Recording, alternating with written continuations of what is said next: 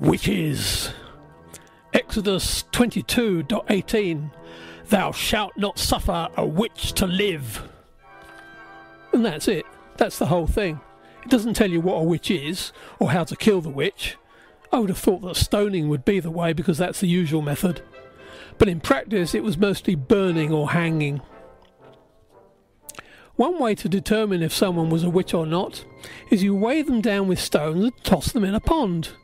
If they floated, then that must be with the aid of the devil, so you've found a witch. If they sank, and usually drowned, they were innocent. And of course, Christians believe that the coming of Jesus relieves them from the need to obey the laws of the Old Testament.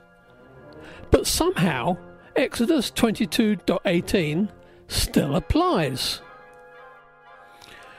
We'll never know how many people were murdered by self-righteous mobs.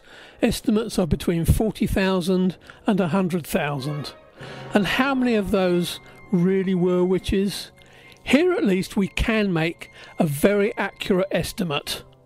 That would be 0. So what's the problem here?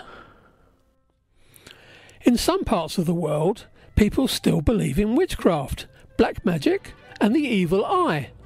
Islam, for example, forbids the use of witchcraft and believes that witches make use of jinns.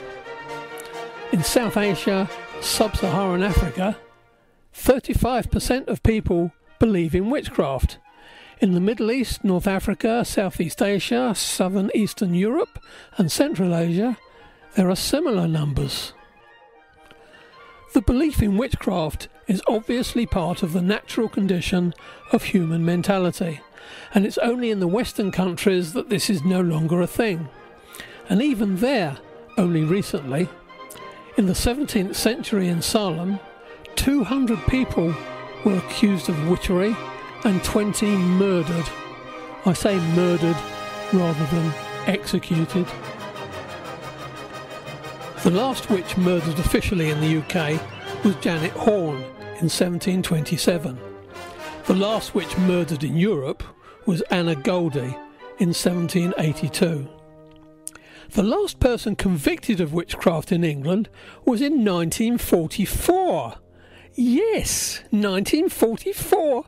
Helen Duncan was a charlatan medium who made a nuisance of herself by revealing war secrets, such as revealing the sinking of the Barham before it was officially announced. And they didn't want her revealing the secret of D-Day in case she somehow found out about it, which you might do if you were in England at the time and had a pair of eyes and a brain.